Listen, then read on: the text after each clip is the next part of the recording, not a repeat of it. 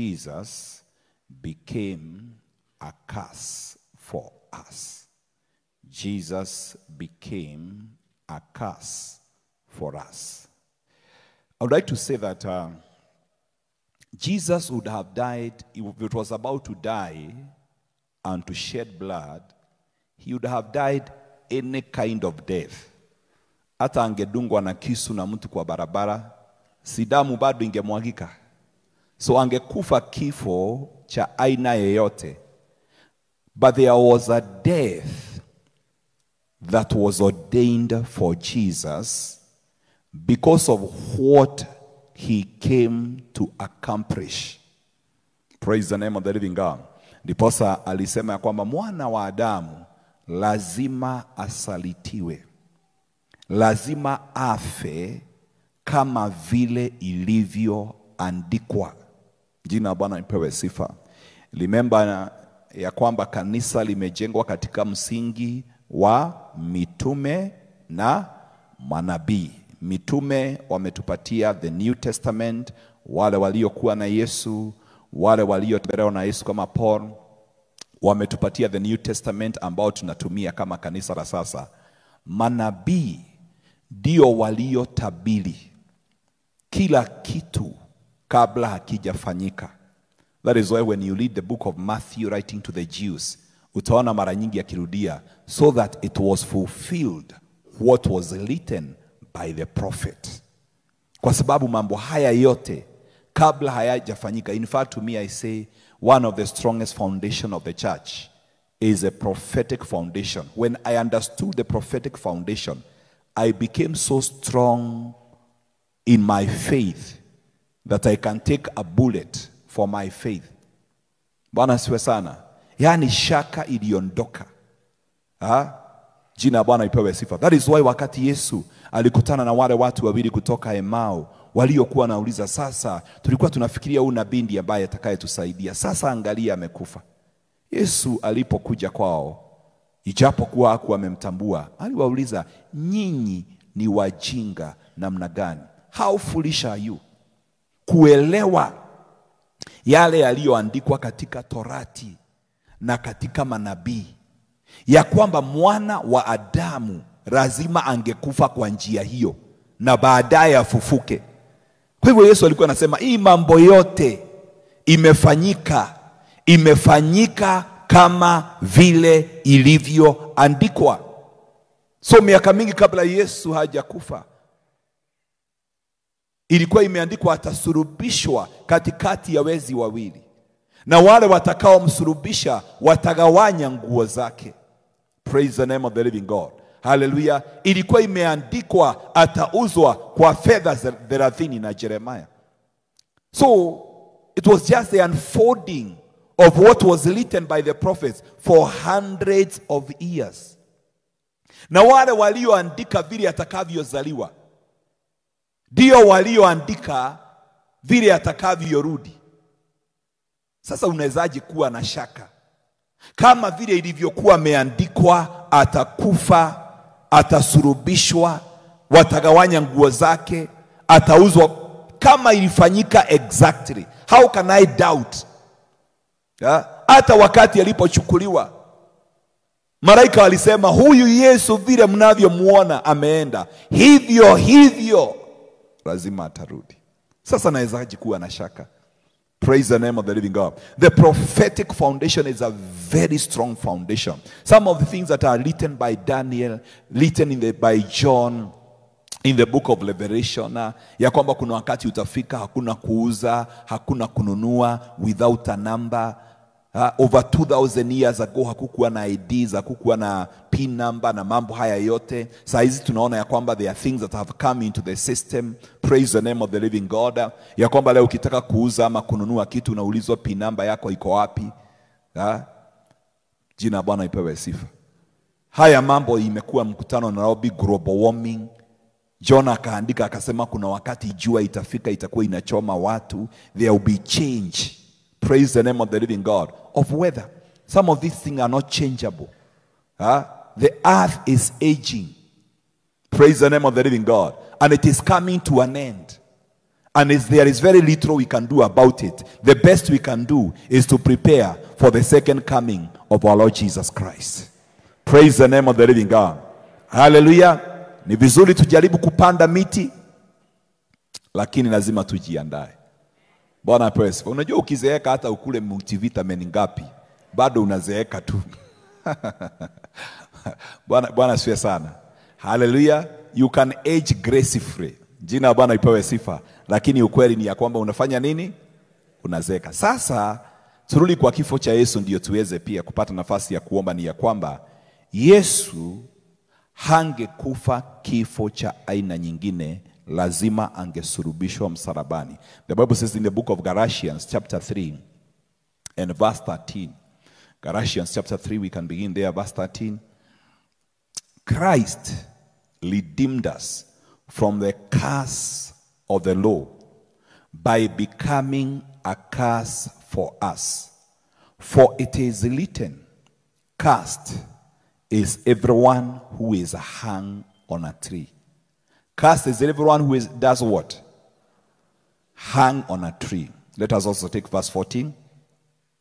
He redeemed us in order that the blessing given to Abraham might come to the Gentiles through Christ Jesus, so that by faith we might receive the promise of the. Na hiyo ni very important hapo imeandikwa, so that by faith we might receive the promise of the. Bwana apewe sifa. So katika kacha ya Wayahudi na wakati ule, yani kusurubishwa, afadhali ungekufa kifo chingine, lakini kufa kifo cha msalaba kilikuwa ni kifo cha criminals, watu wabaya. So ilikuwa ni laana wewe kuwa ya kwamba kile kifo ambacho utakufa unawekwa kwa msalaba juu, watu wanapita. Na unajua mahali Yesu alisulubishwa ilikuwa ni makutano ya njia, mahali watu wanapita wanakuangalia umewekwa juu. Ilikuwa ni laana kufa kifo cha aina ile. But it was ordained for Jesus to die that kind of a death, so that he might become a curse for us, so that we may be redeemed from the curse. The Bible says in Galatians, the curse of the law. Remember, as much as we did not live in the law of Moses, there is a law of our God. The law that began in the Garden of Eden. If you read in the book of Genesis chapter 3 from verse 17, we can read Genesis 3, 17 to 19. Genesis chapter 3 from verse 17, the Bible says, to Adam he said, because you listened to your wife and ate from the tree about which I commanded you, you must not eat of it. Cursed is the ground because of you. What happens when there is a curse? Through painful toil, you will eat of it all the days of your life.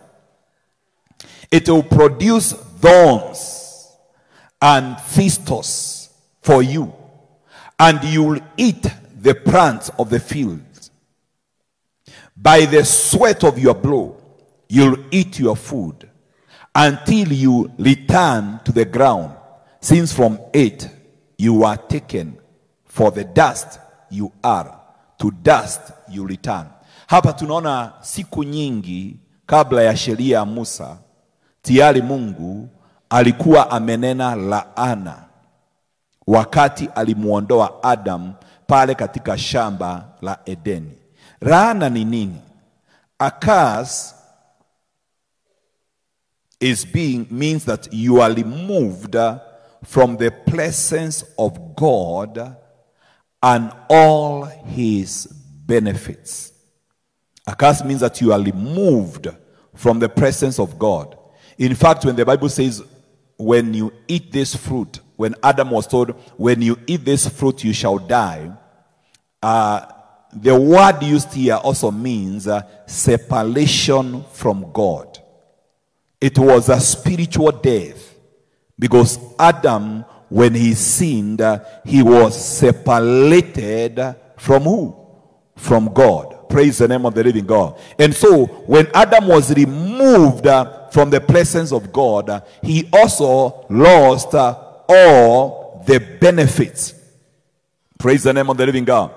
And that is why the Bible says in Psalms 103 from verse 2, Psalms 103 and verse 2, the Bible talks about the benefits after the forgiveness of sin. Praise the Lord, O my soul, and forget not all his benefits. How do we receive the benefits? Who forgives all your sins and heals all your diseases. That means after the forgiveness, then there is healing. Then the benefits are restored. Praise the name of the living God. That is why I say that sin is the greatest enemy of man. And it is your greatest enemy today. If you want to destroy your divine destiny, engage in sin.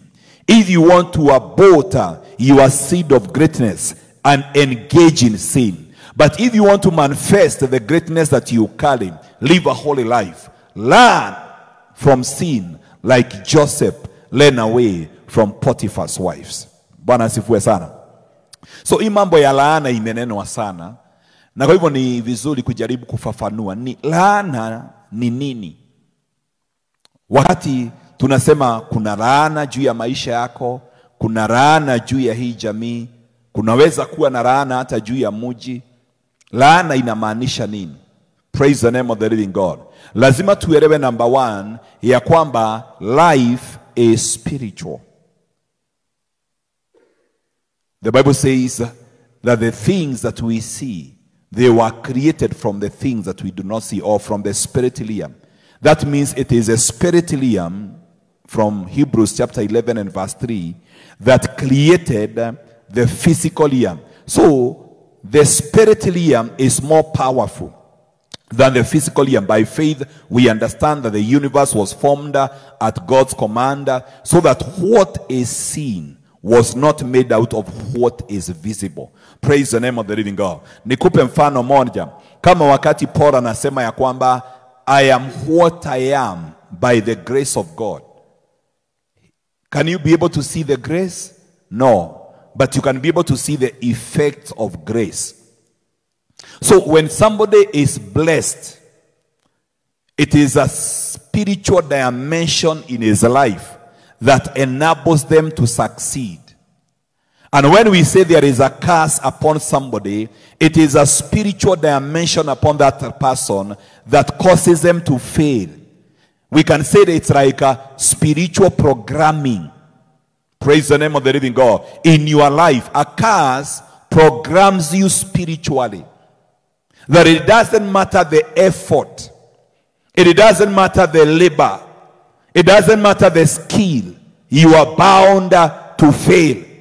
Mahali kuna laana, hata mtu asome, hata mtu aweke bidii, hata ufanye kile wengine wanafanya na wanafaulu, you are programmed to fail. And that is what we see in the book of Deuteronomy chapter 28 from verse 1.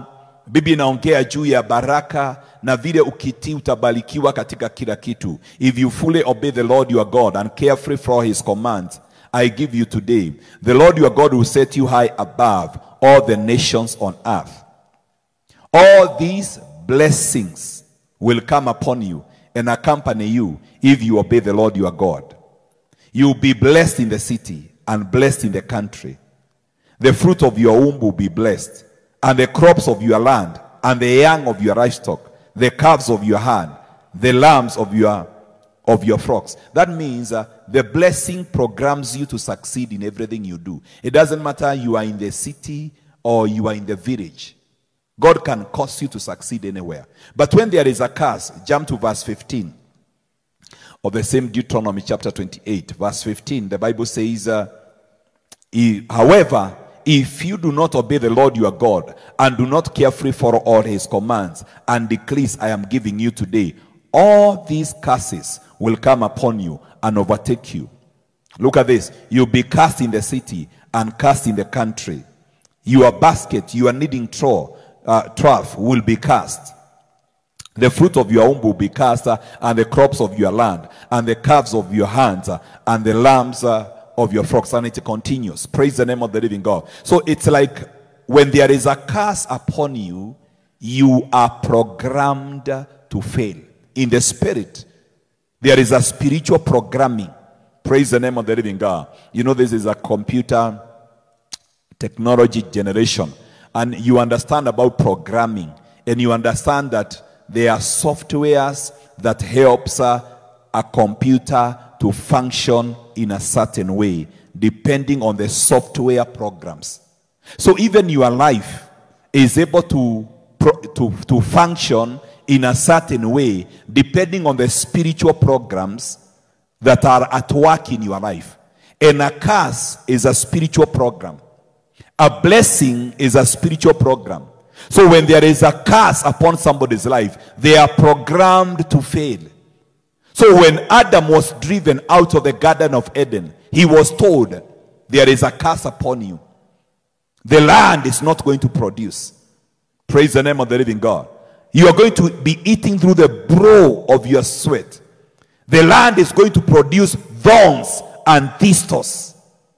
That means even the fruits of the land, praise the name of the living God, will struggle to produce. That is why the men of the city went to Elisha, and they told Elisha, "Oh man of God, come to our city, because our city physically is well situated, but because of the curse that was spoken by Joshua, there was death in the city. The city was barren.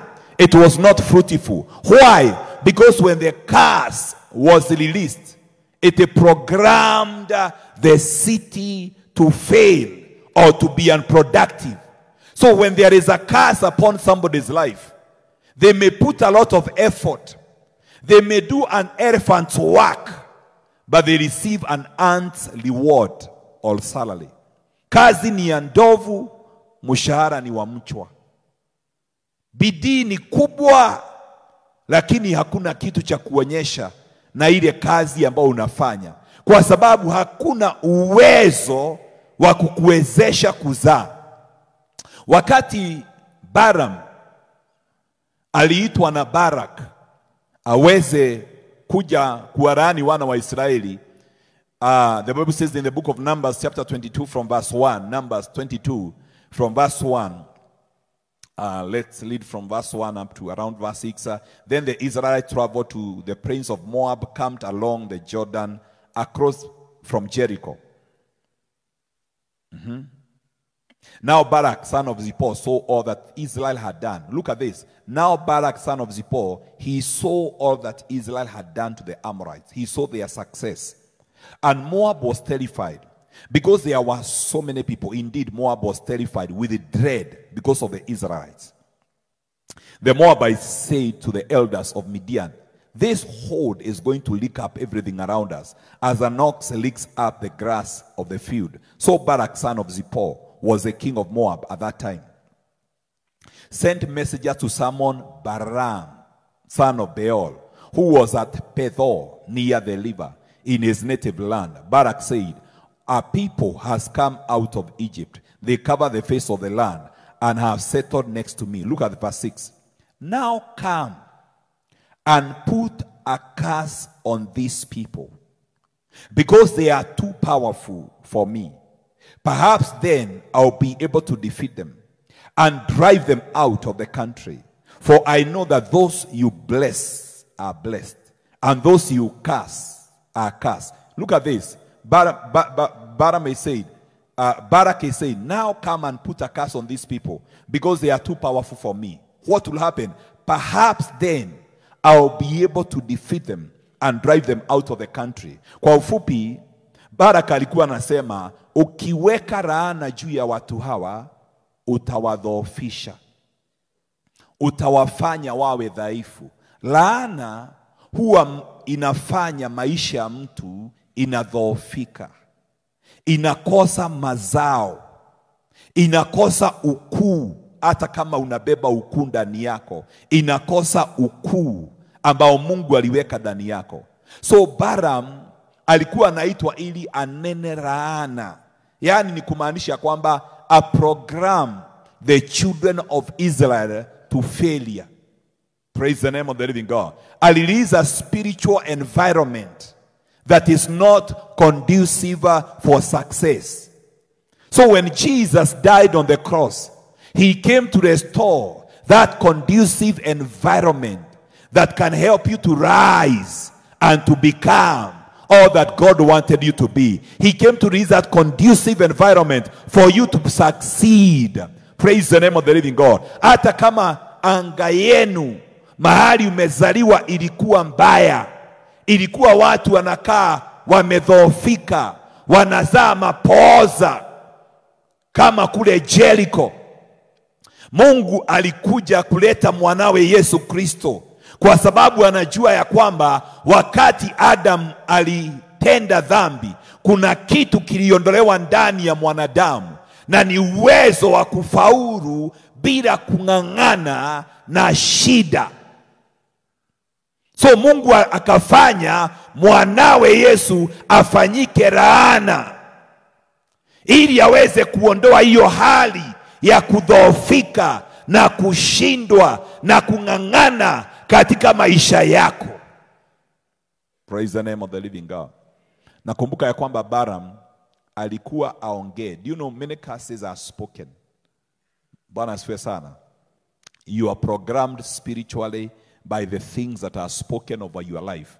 That is why the Bible says you shall refute every tongue that rises against you in judgment, so that you can destroy every evil programming over your life. May every evil programming be destroyed because of the finished work of the cross. May God release that kind of environment that can help you to succeed. By the way, it's good to mention who was Balaam. Balaam was a prophet who worked for money. Balaamu alikuwa ni nabii ambaye alikuwa anafanya kazi kwa malipo. If you read in the book of Jude chapter 11, Jude has only one chapter. If you read chapter 11 of the book of Jude, utaona Balaamu ni nani. Ndio wakati Mungu anataka kututumia kusiinuke watu wengine wawe kama Balaamu, manabii wa kulipwa. Vile unavyowalipa ndivyo wanavyotabiri. Jude chapter 11. Jude verse 11, sorry. Yeah, the Bible says, woe to them, they have taken the way of Cain. They have lashed for profit into Balaam's error. That means Balaam was a prophet who was lashing or lashed for profit. They have been destroyed in Korah's rebellion. Praise the name of the living God. So ni kumaanisha you could hire Balaam akuje akutabirie. Na hiyo roho ya Balaam iko siku ya leo. Kuna manabii wengi wa kulipwa. Vile unavyowalipa ndio wanavyokutabiria. Praise the name of the living God. Ukitaka unabii mkubwa, unaandika check.